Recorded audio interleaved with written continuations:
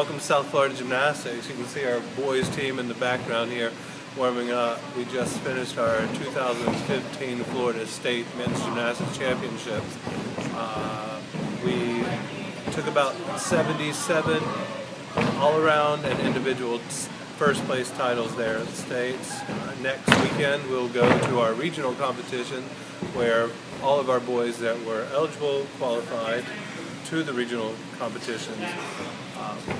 There they'll do individual placing, and we'll have one that's age eligible to compete for nationals hopefully 3 weeks after that in May, which will be held in Daytona this year. I love gymnastics because it's very fun, and before when I was little I thought it was for girls, but then I started, and then my mom, and then I was like, no Mom, I don't want to do it, but then after that I really loved it and I stayed into it, and now I've come a long way. I like gymnastics because it's hard.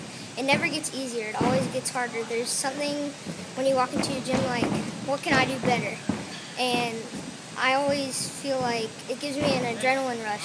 Like doing all the flips and stuff is just awesome.